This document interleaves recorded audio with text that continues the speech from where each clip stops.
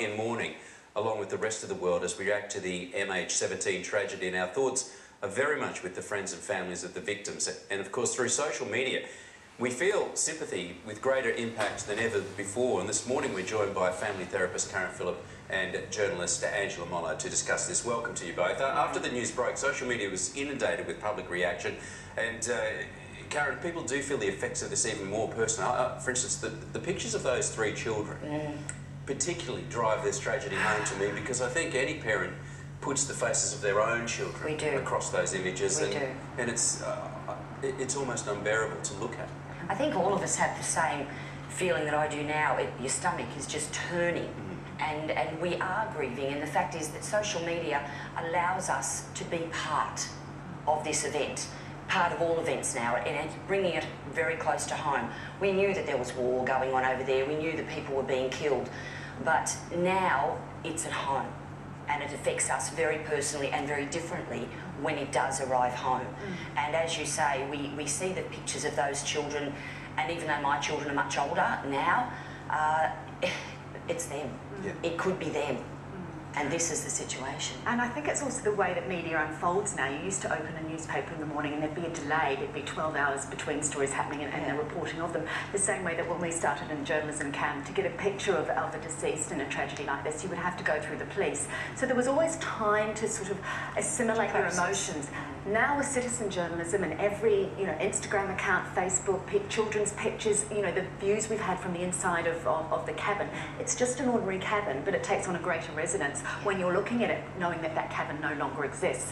And I think what we need to do in these situations, and particularly people with children, I have 10 and 13-year-old. Last time we flew, my daughter was very scared about flying because of the previous Malaysian Airlines flight, is to actually show them the good news stories as well. The very early pictures from this disaster some of them are very graphic. They are. And there was an outrage from people saying, look, the dignity of these people has to be preserved.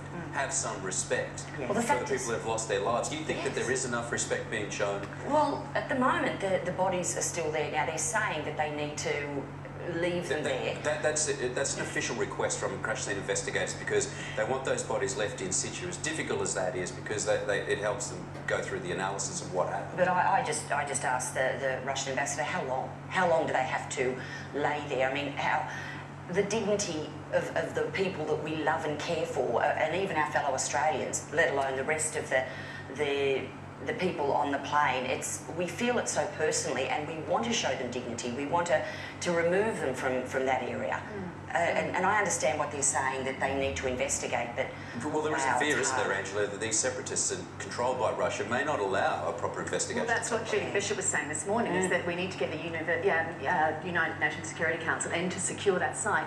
You need to be there so that those investigators can do it impartially, but then you've got this war situation. And what this is highlighted to us is that if we are going to be global citizens and we are going to fly, then we're actually going to have to be more knowledgeable and up to date. We heard about Ukraine several months ago, and most of it just fell off our radar. We need to be informed and to stay across these subjects. And I think, if the upshot from these situations is that we do care more and we do have a greater worldwide concern, then that's a good thing. There's a dreadful feeling with all of this that the world is changing and it's beyond our control. It's changing so fast, and that we're losing the good things in the world too quickly.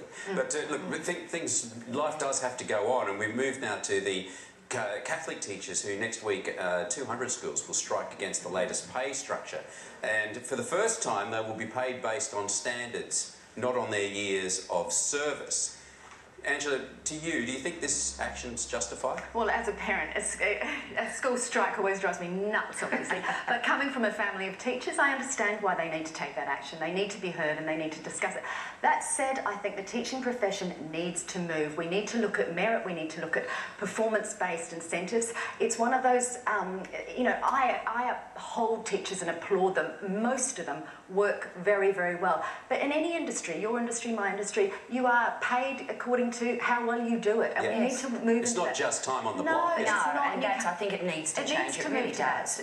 You've got teachers in the classroom, one doing extracurricular activities, they're doing sport, they're doing music, they're doing choir, and the other teacher really is just going in 9 to 3 to do their work, but they both get the same. Yes, and also the difference it makes to our children is that a good teacher can advance you 2 years in a single year, whereas studies have shown that a poor teacher you'll only make 6 months of that curriculum that year. So there's a pronounced difference, and they need to respond to that. And it's been a question for a long time. Do you rent or do you buy? Circumstances, of course, they're changing all the time, but a study has shown that real house prices have risen by 2.4% a year since 1955, and there are now concerns that buying will not provide the returns it used to. So, ladies, which side of the fence do you sit on? Would you prefer to rent or own? What returns are we talking about? Are we talking about the returns of planting yourself, putting the roots down for your family, so the landlord can't come along and say, oh, you've got to go in 3 months or 2 weeks? We're talking about our roots and our basis for our family, and I don't think there's a price on that.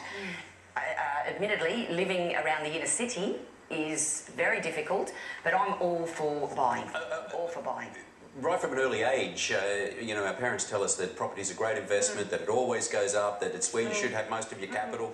I wonder if we have to reassess that. Yeah, well, look, I'm a massive hypocrite on this, Cam, because I love my house and I love the ownership of it and the kind of sense of belonging that it gives. And I'm a block aficionado, so I love watching all these programs, as we've seen with the ratings.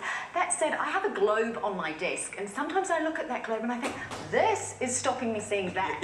And that's, you know what? I sometimes wish you could liquidate some of your capital to just go and live out in the world. And that's the problem. We have so much money tied up in our homes that we then pass on to our children. What good's that really doing them? So I'd love to be able to go halfway between, and I know the reverse mortgage situation, is that what we call it? No, you don't go there. But that's so dodgy. No, you don't go there. So how can you have both? That's what I want to teach my children, is how can you have things that you own and love, but still never compromise? Life is a series of economic choices, damn it.